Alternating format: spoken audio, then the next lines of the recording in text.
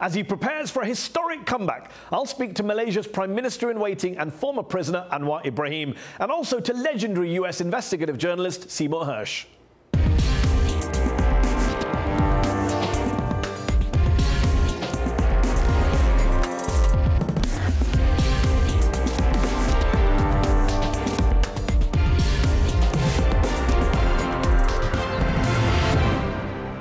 I'm Mehdi Hassan. He's been described as the last great American reporter, and he's just written his memoir. But why does Seymour Hersh think the media's attacks on Donald Trump are misguided? And is he really now a defender of Bashar al-Assad? I'll ask him. But first, after years of imprisonment on what was seen as trumped-up charges, former Malaysian Deputy Prime Minister Anwar Ibrahim is free, while former Prime Minister Najib has been arrested again this week for abuse of power. Another former Prime Minister, Mahathir Mohamad, is back in charge, but he says he'll hand over power to Anwar in a couple of years. But will he really? And can this new governing alliance hold? This week's headliner from Kuala Lumpur, Anwar Ibrahim.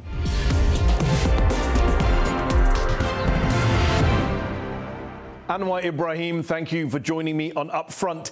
This year has been a bit of a roller coaster for you, hasn't it? In May, you were released from prison after 3 years behind bars on what are widely considered to have been trumped-up charges. Your opposition coalition defeated the ruling BN coalition for the first time in 60 years and is now in charge. And you're widely considered to be the Prime Minister in waiting. Did you think 6 months ago that this is where you'd be today? Certainly not, Mehdi. I was optimistic that we will secure victory, but I did not envisage this much enthusiasm expressed by the Malaysians, and the fact that now I'm a free man. And you're not just a free man, you're the de facto leader of Malaysia's new ruling coalition, the Pakatan Harapan coalition. You've joined forces with Mahathir Mohamad, the former Prime Minister, now Prime Minister again, who's gone from being your ally to your arch-enemy to your ally again. He's the man who supported your first conviction and imprisonment on these ludicrous corruption and sodomy charges, many said were politically motivated. How can you trust a man like that? How can you work again with a man like that? Mahathir is now 92. He came up to me and said, Anwar, let's work together to save the country and rid the country of corruption, abuse of power. I took time. It is not a personal arrangement between Anwar and Mahathir, but he has shown remarkably well in terms of defending and the reform agenda. And now he has shown his commitment to the reform. And I have no reason to suspect other motives, because at that age, with that commitment, I think we should then allow him. And for the last 4 months, we have been proven right. He seems to be consistent, effective, and that's why I and the party support him totally. You say you support him totally. The coalition's plan, I believe, is that he will remain Prime Minister for 1 or 2 years and then cede the premiership to you. Not only does that make you a Prime Minister in waiting, it also means that all of your future is dependent on basically Mahathir's goodwill, on Mahathir sticking to his word. What makes you so confident that he'll step down? Because even he said it's not fixed in stone, it's not kind of written in blood. There's no way you can force him to stand down if he doesn't want to, if he wants to stay on till he's 100. You continue to harass him when he's going to resign. Naturally, his response would be, let me stay, I have a task to perform. But what is important, Mehdi, is there was a written agreement signed in 2015 by all the leaders. And I see no reason why I should even demand or harass him to resign earlier, because I think what he's doing now is important, and I have at least some latitude myself to go around, meet old friends, relax a bit, enjoy myself as a free man. You say that you're enjoying yourself and relaxing, and yet when you were released in May, you said you weren't interested in a cabinet position in Mahathir's government. You said, quote, you wanted to take some time with the family, some space. You said you wanted to go on speaking tours, and yet now you've announced you're going to run for parliament in a by-election. What changed your mind? You say you wanted to relax, but it looks like you're desperate to get back into politics quickly and I guess be Prime Minister sooner than later. Mehdi, I was imprisoned, total to 10.5 years. What do you do? Read and relax. Now, 4 months have passed since the last elections, and I think it's time for me to enter Parliament to assist in parliamentary reform. My understanding with Mahathir is that you conduct the affairs of the state, but let me then ensure that parliamentary reforms is effective. As of today, September 2018, who do you think the majority of Malaysians would prefer to be their Prime Minister? You, Anwar Ibrahim, or Mahathir Mohamad? Well, there's no surveys conducted, but I'm happy that Mahathir is now the Prime Minister. He has a major task. We need a tough, a firm leader for now, and he's doing extremely well. I wouldn't mind if Malaysians generally endorse that. I think he's immensely popular, and I would grant that. I don't have qualms about it. I don't need to be an apologist to suggest otherwise. It's been called one of the world's biggest financial scandals, the 1MDB scandal, in which former Prime Minister Najib Razak, who is a supporter of your second imprisonment, he was arrested this week again over additional charges of abuse of power. Mahathir has called it an almost perfect case against Najib, who's also facing charges of bribery, theft of government funds, embezzlement. Mahathir says he holds Najib totally responsible for the 1MDB scandal. Do you as well? Yes, I first raised this issue in Parliament in 2011, and I have stood by it throughout the years till I was arrested and imprisoned in 2015. That Najib was responsible. He chaired many of these meetings. He instructed clearly the authorities to then disburse the funds. And it is atrocious. I mean, it is one of the worst financial scandals involving any government. And it is therefore imperative that action, stiff action, be taken. But then since this is new government have said and assured, investigations must be professional, prosecution must not be malicious, and the judiciary must be independent. So we'll have to wait. People were getting impatient. But then we had to wait. We have to go by the due process and the law. As someone who's been tried and convicted twice of sodomy, a sentence that can lead up to 20 years in prison, it can lead to whipping under Malaysian law, you told the Wall Street Journal back in 2012 that Malaysia's sodomy laws are, quote, archaic, that they should be amended. You said, quote, it's not my business to attack people or arrest people based on their sexual orientation. Do you still stand by that? Will Malaysia be repealing its sodomy laws once you're Prime Minister? Yes, I've said it, I maintain this. This is not only archaic, it is the British colonial laws introduced in India and replicated in Malaysia.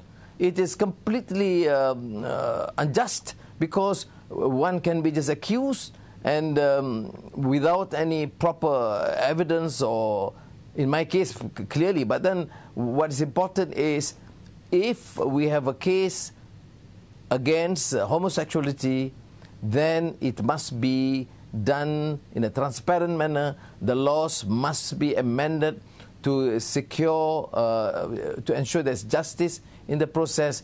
And it's not a matter of sexual orientation.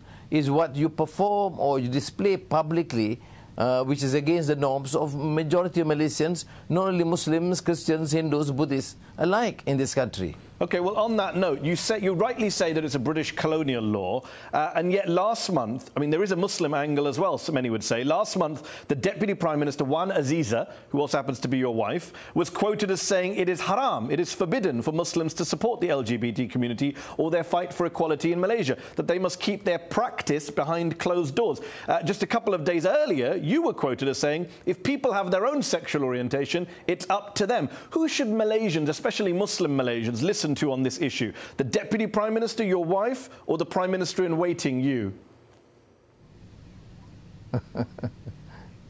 Aziza is an intelligent leader in her own right. What she said precisely was that the sexual act is haram, and that is not disputed in any Islamic text or religious text. I don't see a contradiction between my views and hers on this. We both, I have condemned even the caning of lesbians by the Islamic Party state of Terengganu, because I thought this is clearly unjust, although they use Sharia as a basis. We cannot defend such action. Okay. I want to ask about your relationship with Turkey's President, Recep Tayyip Erdogan. In a recent interview, you described Erdogan as, quote, the most popular leader among Muslims of Malaysia and outside Malaysia because of his position on Palestine and what happened in the Middle East. You said, quote, very few leaders of the world would have that courage to go and fight for justice like him. So does that mean that when you're Prime Minister, you'll be governing in a similar way to Erdogan? Is he your role model as a leader? He's a friend.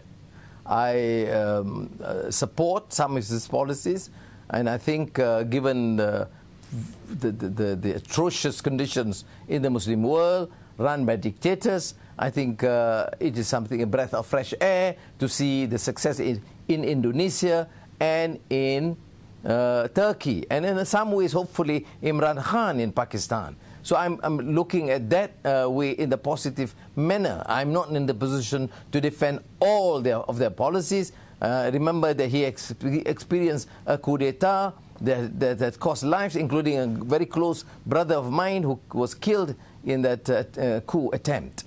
I think the coup attempt has been condemned all around the world, but human rights groups point out that Erdogan's crackdown on his critics since the coup, locking up tens of thousands of soldiers and government officials, sacking thousands of judges and teachers, shutting down news organizations, restricting free speech, that these are abuses of power, these are human rights abuses. You don't condemn any of these crackdowns on the free press, on human rights groups like Amnesty? Clearly, you are ignoring the hypocrisy in some of the foreign policy position taken even by the United States immediately after the attempted coup. Everybody knows that. It's not about the US. I've interviewed many US officials. I don't think anyone could accuse me of going soft on the US. I'm asking about the crackdown in Turkey. No. Let me finish, because there must be not only the US, Mahdi. I'm talking about the crimes against humanity committed by many of the other Muslim countries were largely ignored because they were timid and complicit with some of the American policies. Now, let's go back.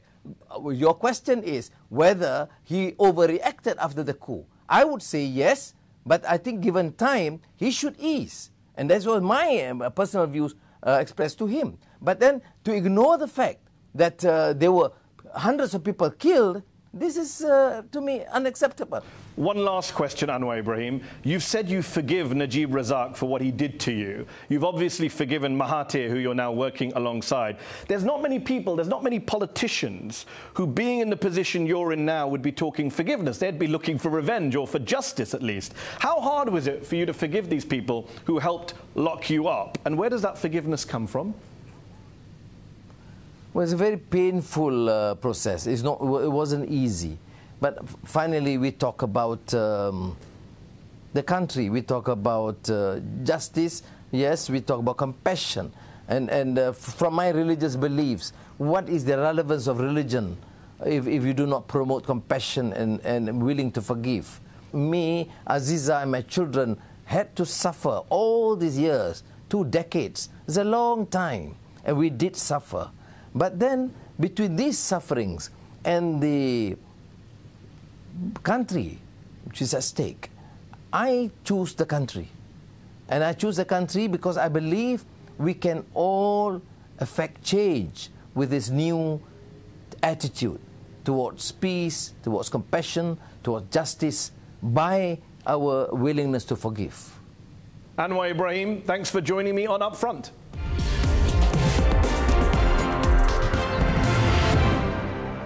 Everyone in journalism knows the name of Seymour Hersh. When it comes to investigative reporting, the Pulitzer Prize-winning Hersh is a legend. Over a career spanning more than 5 decades, he's broken story after story. The My Lai massacre during the Vietnam War, the Abu Ghraib torture scandal during the Iraq War. And in recent years, he's done some pretty controversial reporting on Syria too.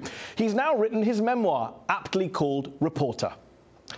Seymour Hersh, Thanks for joining me on UpFront. Your new book, Reporter, a Memoir, is the story of one of the world's most impressive careers in investigative journalism. Your writing, I think it's fair to say, has helped change history. It's sent people to prison. It's won you lots of awards. It's generated a lot of controversy. So which story that you broke over the past 50 years do you believe was the most important story, the most consequential story?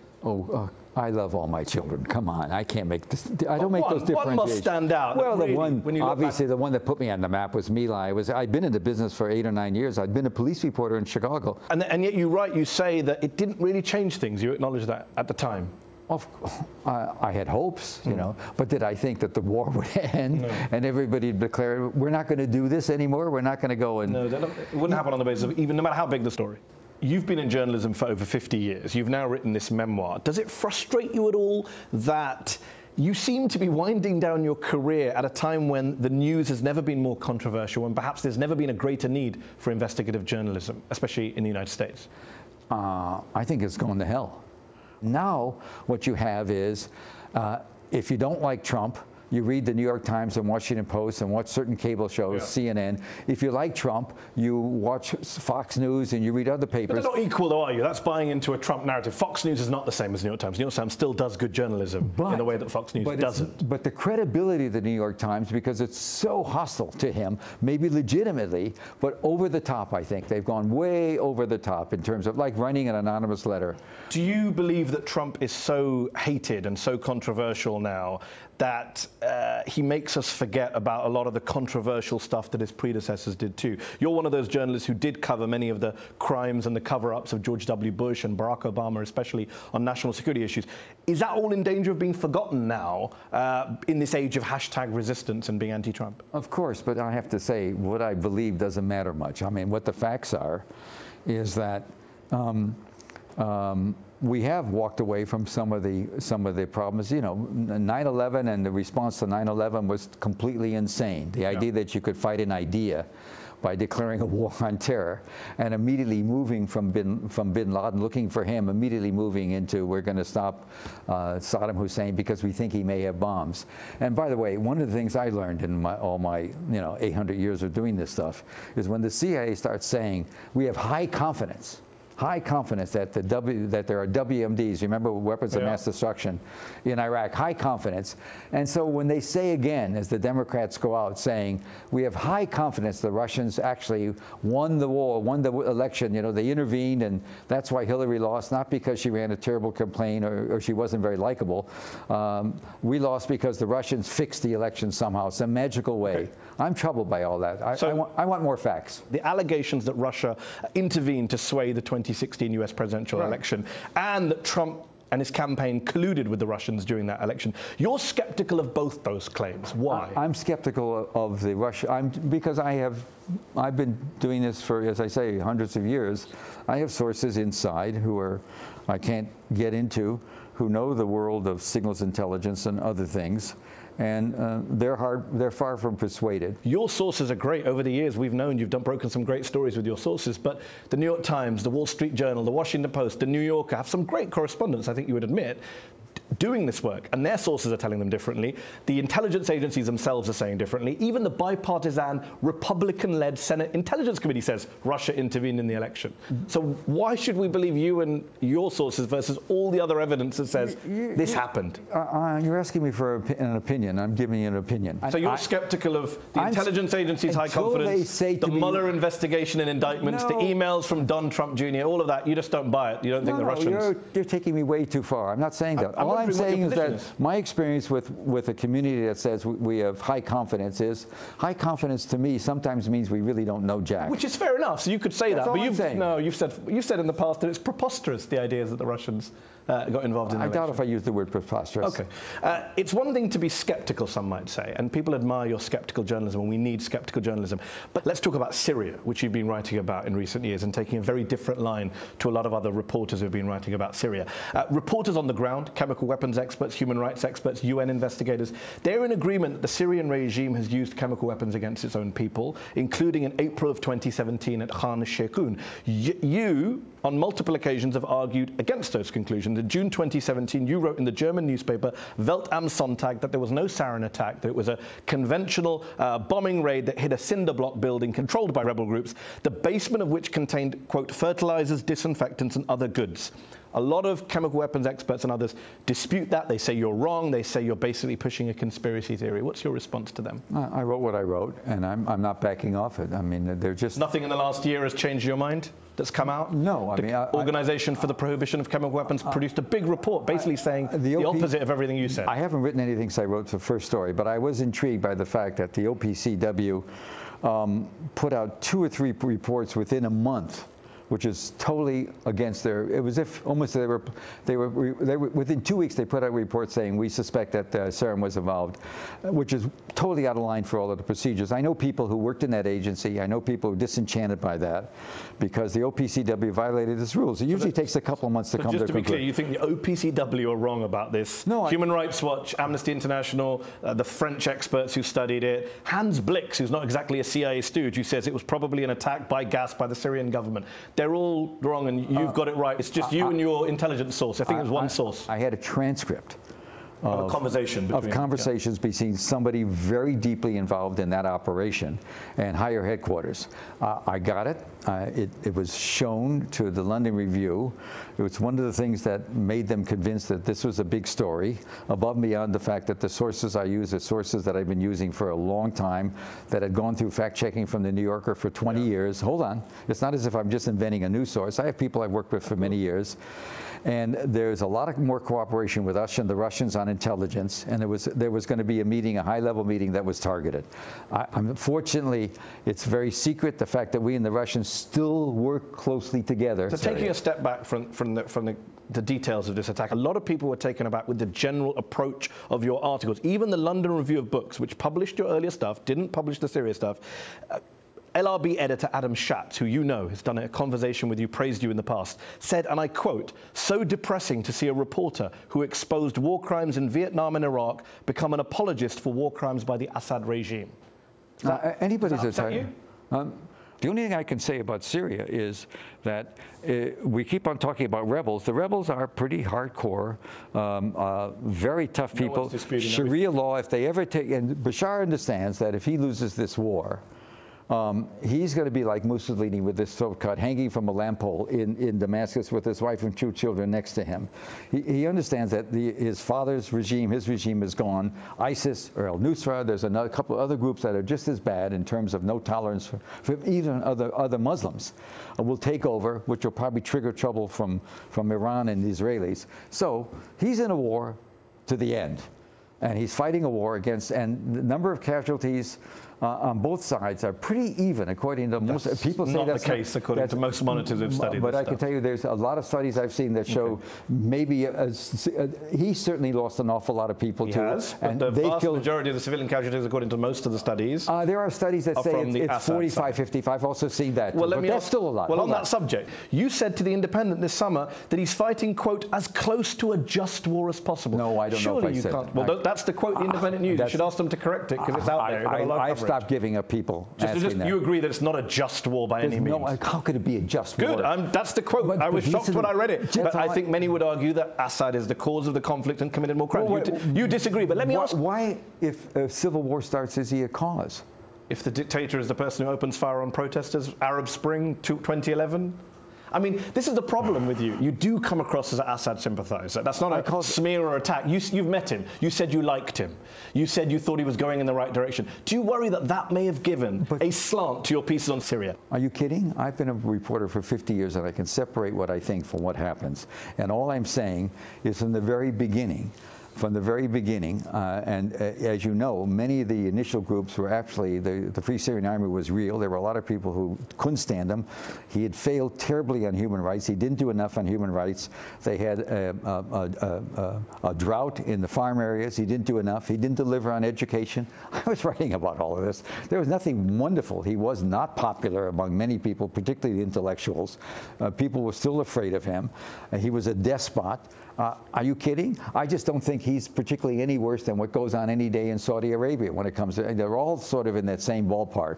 And I never saw him as any more of a monster. They were all in this group of people that will kill, kill, kill to survive. Okay.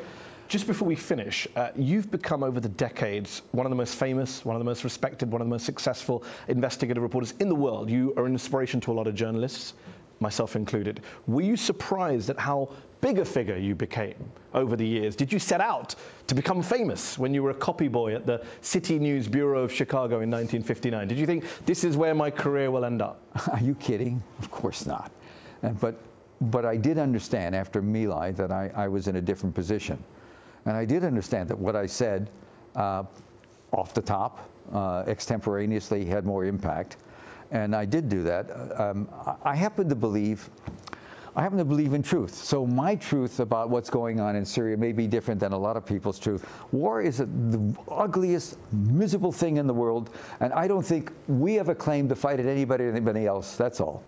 Seymour Hersh, we'll have to leave it there. Thank you for joining me on UpFront. It was fun.